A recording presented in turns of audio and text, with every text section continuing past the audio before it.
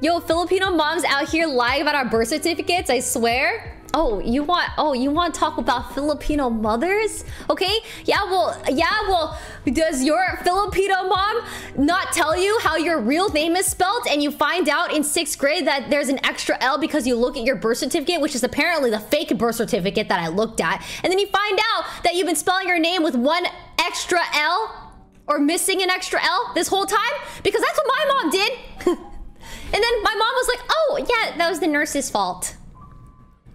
My mom goes, oh yeah. She said, oh yeah, your name is spelled with 2 L's. Really?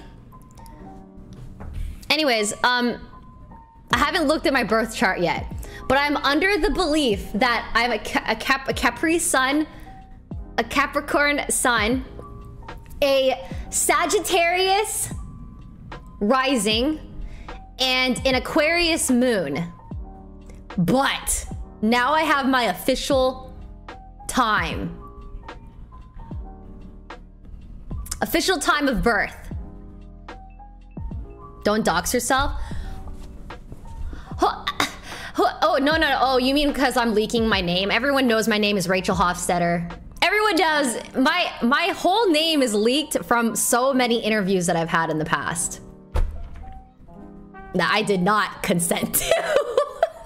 So I'm a little worried to look at my birth chart, but apparently I was born at 5:50 a.m.